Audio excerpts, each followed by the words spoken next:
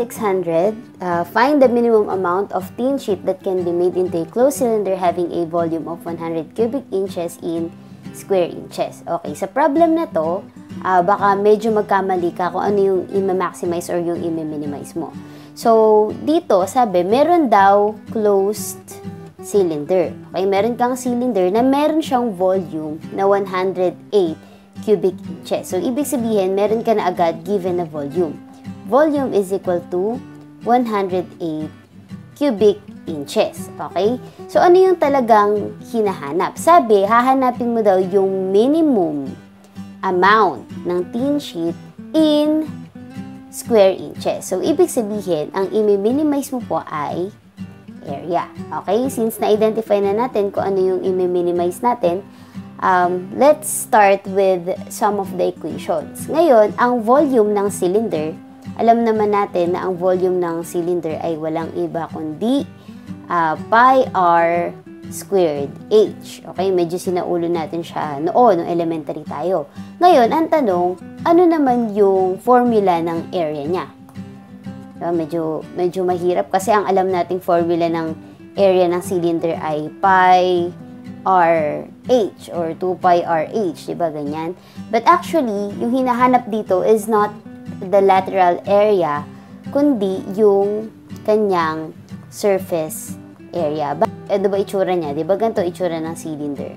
Ayan. Kung nakakita na kayo ng lata, ganun. Kung medyo mayaman ka at hindi ka pa nakakita ng lata ng sardinas, di medyo i-search mo. Ayan, ganun. So, ganito yung cylinder. Yung itsura ng mga lata. Meron siyang, bilangin natin yung area niya. Area niya to. Tapos, meron siyang circle sa baba. Ang tanong, paano naman itong kanyang body? Di ba meron yan, halimbawa, ligo. Ganyan. Di ba, ayan yung lata nyo. Tapos meron dyan nakaganan. Pag inalis nyo yan, kunwari, ligo. Yan. So, kapag inalis nyo to, anong magiging itsura niya? Pag pinil out nyo yan, magiging rectangle. Pag sinabi natin surface area, hanapin mo lahat ng areas niya. So, una, meron kang circle.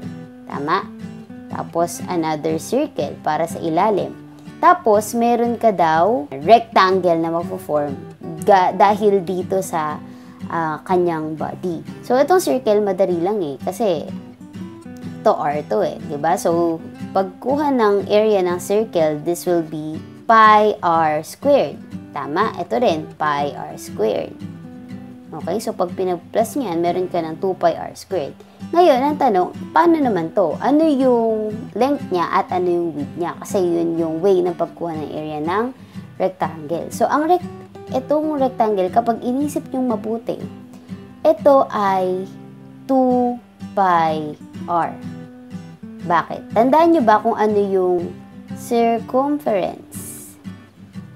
Diba, ang circumference parang perimeter naman siya ng circle. So, ang circumference ng circle is either equal sa 2 pi r or pi d. Bakit ko tinanong yung circumference? Kasi, ito pong haba nito, yun ay equal sa circumference ng circle. Anong ibig mo sabihin? Kasi, siya yung naka-wrap around. Diba? Siya yung nandun sa circle. So, ibig sabihin, yung laki niya or yung perimeter niya is actually yung circumference nung circle. Ano naman ito at Kim? So, ito naman yung height. Yan, yung taas. Okay?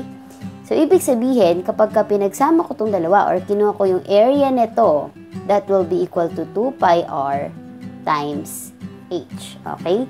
So, ngayon, makukuha natin that our surface area is equal to pi r squared.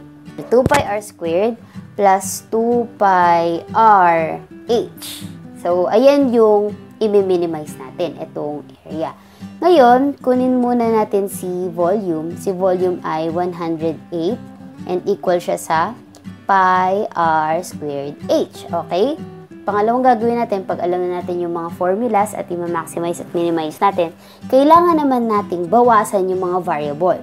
Okay? Dahil hindi ka makakapag-solve pag mas madaming unknowns mo kaysa dun sa equation mo. So, we will reduce our unknowns. Dito, pwede natin siyang equate sa h. So, your h will be equal to 108 over pi r squared. Okay? Then, what should we do? Pwede na natin tong ilagay dito sa may area. Okay? So, lagay ulit natin. Area is equal to 2 pi r squared plus 2 pi rh. Then, area is equal to 2 pi r squared plus 2 pi r. At ano tong h mo?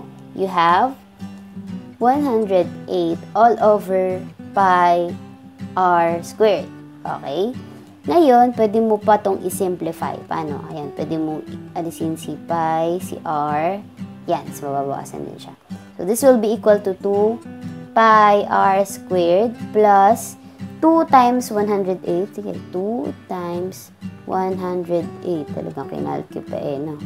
108 equals 216 over r. Okay? Ngayon, pwede mo na siyang, ano susunod mo daw gagawin? Pagka na-reduce mo na yung mga variables, you just have to differentiate. Okay? Differentiate the area. So, a prime is equal to 2 pi times 2 times r plus, ito naman, this will be equal to negative 216 over r squared. After nito, we just have to simplify. So, your a prime will be 4 pi r minus 216 all over r squared. Okay? Then, anong gagawin mong kasunod? You have to equate your a prime to 0. So, your a prime will be equal to 0. This will be 4 pi r minus 216 all over r squared. Tapos, ito, pwede mo siyang ilipat sa kabila. So, this will be equal to 216 over r squared is equal to 4 pi r. 216 all over 4 pi is equal to r cubed. Paano ko yung ginawa? Nag-times ako ng r squared sa both equations. So, naging r cubed siya. Ito si 4 pi naman. Nalipat naman siya sa ilalim kasi nag-times naman ako ng 1 over 4 pi. Okay. Ngayon, you just have to get the cube root of r cubed para makuha mo naman si r. So, your cube root of 216 all over 4 pi. So, r is equal to, so lagay natin dito, cube root shift, tapos ito, then 3, then next, tapos 216 all over 4, shift, then pi. Okay, so this will be equal to 2.58. So, meron ka ng r na 2.58. Ngayon, pwede mo namang kunin si h or pwede rin naman na idiretso mo na yung substitution dun sa original equation mo. Pero this time, we will get h. Okay, balikan natin ang the value in h. Your h is equal to 108 over pi. At ano yung r mo? 2.58. Tapos, isa-square mo siya. 108 divided by shift pi times 2.58 then squared equal to sa 5.16. Pwede mo nang i-substitute. Your area is equal to 2 pi r squared plus 2 pi rh, and this will be equal to 2 pi, your r is 2.58 squared, plus 2 pi, ganun ulit, 2.58 times, ang h mo ay 5.16. Okay, so, our area will be equal to 125.47. So, this will be square inches. So, this is your final answer.